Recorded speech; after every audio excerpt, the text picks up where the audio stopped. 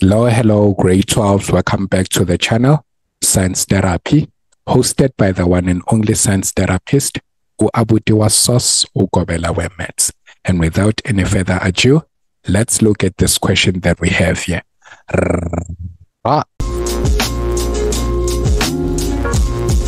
Okay, so we have question 7 on acids and bases.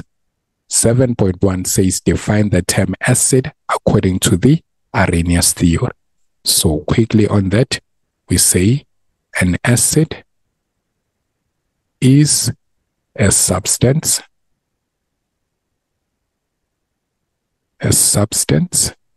that produces hydronium ions, H3O plus, in water. Right.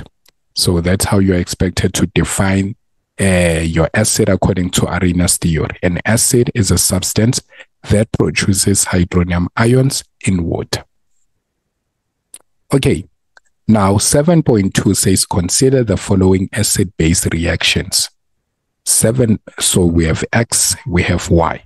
Now 7.2.1 says from reactions X and Y, identify the reaction that illustrates the Arrhenius theory. So which one illustrates Arrhenius theory? From here we know that Arrhenius, either the acid must produce hydronium ions or the base must produce hydroxide ions. Now looking at X, we can see that our HF is obviously an acid because it produces hydronium ions. But then looking at Y, we can see that neither the hydronium ions or the hydroxide ions are produced. So Y does not illustrate Arrhenius theory. In fact, it illustrates the Lowry-Bronsted theory. Right. So we go with X. So 7.2.1, that's X. 7.2.2 says write down a balanced equation for the hydrolysis of NH4 plus ions, so ammonium ions. Right. So how do we do the hydrolysis? Remember, hydrolysis means react with water. Right. So any hydrolysis reaction, we take that particular ion, we react it with water, and then remember, we must indicate that this will be a reversible reaction. Now this here will act as an acid, and the water in this case will act as a base. So which means the NH4 plus will donate its proton, and then now it will be left off as ammonia. Remember, oxidation number was 1. Now the oxidation number is 0. But then remember, this one is a base, so it must accept the proton. So it's H3O plus. From 0 oxidation number to positive 1 oxidation number, it means it has now accepted a proton. Right. And that's how you were supposed to indicate this. Now let's check if it's balanced. We have 1 nitrogen atom and then 1 nitrogen. How many hydrogens?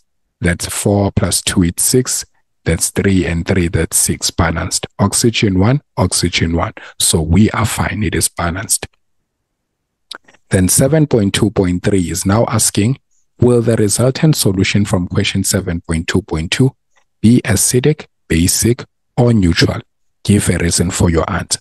Now, we base it upon what it produces here. According to Arrhenius, an acid is a substance that produces hydronium ions. So if it produces hydronium ions, then it is obvious that it is acidic. If it had produced hydroxide ions instead, OH minus, we would say it would be basic or alkaline. Then we say it's acidic because it produces hydronium ions. Right. So that's how you just go about with that one. Okay. So easy peasy, very easy to score marks on those ones. So already you have 2 plus 2, that's 4. And then plus this 4, that's 8. So you can see how fair it is now. So that means now you are battling with 10 marks here. Now let's go. 7.3 says a sodium hydroxide solution is prepared by dissolving 4 grams of sodium hydroxide. Remember, sodium hydroxide, that's NaOH, right? Then in water to make 500 centimeter cube solution. So we are given in a centimeter cube here, but then we know that most of the time our volume, we want it in decimeter cube, right? Cubic decimeters, then dm cube. Now to convert from a centimeter cube to dm cube, we know that we have to divide by 1000. So always note that in the back of your mind, that every time you are given your volume in centimeter cube, then you might have to convert that by dividing by 1000. So that's 0.5 dm cube, right? Now 7.3.1 says, calculate the concentration of the sodium hydroxide solution. Now, formula for concentration, we have 2 of them, that C is equals to N over V, or C is equals to M over M times V. Now, in your formula sheet, always it is given like this, right? Now, this one, you'd use it if you already have the number of moles and the volume. But here, if you are given the mass instead of the number of moles, then this one would be perfect. For this situation, we can say that the perfect one to use is that one. Now, if you had opted to use this one, then you do realize that you'd first need to calculate the number of moles, and then thereafter substitute your number of moles and your volume, you get your concentration. So we have our mass, it's 4, and then our molar mass for sodium hydroxide, we have 23 for sodium, we have 16 for oxygen, and then 1 for hydrogen. Adding all of this, we have 40 grams per mole. Now we can put 40 here. Our volume, 500 centimeter cube, which we did convert it to dm cube, that's 0.5. Now all you have to do now, punch all of this into your calculator, then you have 0.2 mole per dm cube, right? Then just like that, it fits to a 3-mark question because all you did is formula, substitution into the formula, correct answer with the correct SI unit. 7.3.2 says, during a titration, so keyword titration, 12.5 centimeter cube of sodium hydroxide, which is a base, neutralizes 25 centimeter cube of sulfuric acid, which is of course an acid, according to the following balanced chemical equation. Now we are given the chemical equation, and then here they say calculate the pH of the sulfuric acid, right, solution. Now we know pH, the formula to calculate pH is negative log and then H3O plus. Now obviously we cannot just come to this formula. This is a 7-mark question. So that means that there's still some of the things that we need to solve until we get here. So we need to actually find the concentration of the hydronium ions so that we can be able to calculate the pH. So now let's go through all those steps. Okay, so number 1, we obviously need to use this formula here because this is a titration, and then anything that has to do with titration, we know the formula to be used is, so 7.3.2 is CaVa over CbVb is equals to Na over Nb, right? So when it says titration, that's the formula to be used. Now, we want the concentration of the acid. Remember, why are we looking for the concentration of the acid? Because the acid is actually the one that produces hydronium ions, according to Arrhenius theory. Right, so you keep that in mind. Now, what is the volume of the acid? We are given 25 centimeter cube. Now, I won't be converting that mainly because I'll also be dividing with the volume of the base here. So we understand that the SI units will eventually cancel out, so it is not necessary for you to convert, right? But if you do wish to convert, they won't penalize you. Just make sure you convert both of them, right? But then to save time, just don't convert anything, right? Because we understand the SI units will eventually cancel out. It's maths. Then what's concentration of the base? Remember 7.3.1, we had already calculated that. We found 0.2 mole per dm cube. Remember, all of this here, these two questions are a sub-question to 7.3. So that means we can still apply what we got here from 7.3.1 to calculate 7.3.2. Now that's 0.2. And then volume of the base, that's 12.5. Now understand this here. With Na and Nb, we are not actually required to calculate the number of moles. But what we're just going to use are the molar ratios here, right? So we have the molar ratios of the acid and the base. That's what we substitute in there. So we say, what is the molar ratio of the acid? It's 1. So the molar ratio, I'm talking about the coefficient here from our balanced chemical equation. So we have 1, and then a number of moles of the base, or the molar ratio of the base, that's 2. Now to calculate here, you can see that we need to cross multiply this to that, this to that, right? So obviously we're now going to end up with Ca. If we make it the subject of the formula, it's 0.2 multiplied by 12.5. So because when it multiplies with 1, it doesn't change.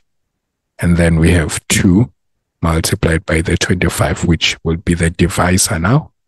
Now Ca, if we punch all of this into our calculator, we get 0.05 mole per dm cube, which we do realize that this represents the concentration of the sulfuric acid, right? That's the acid. So therefore, 0.05 mole per dm cube is the concentration of the sulfuric acid. But you need to be very careful when it comes to sulfuric acid. Sulfuric acid is what we know as the diprotic acid. So we know that sulfuric acid is a diprotic acid. What is the meaning of that? What is diprotic acid? Right. Diprotic acid simply means that sulfuric acid donates 2 protons, right?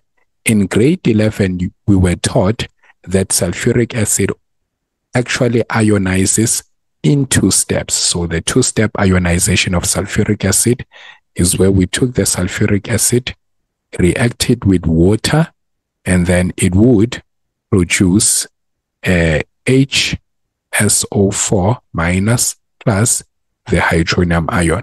Since now the acid, we understand it donates a proton here, so that the hydronium ions are produced. And then we can see it from here.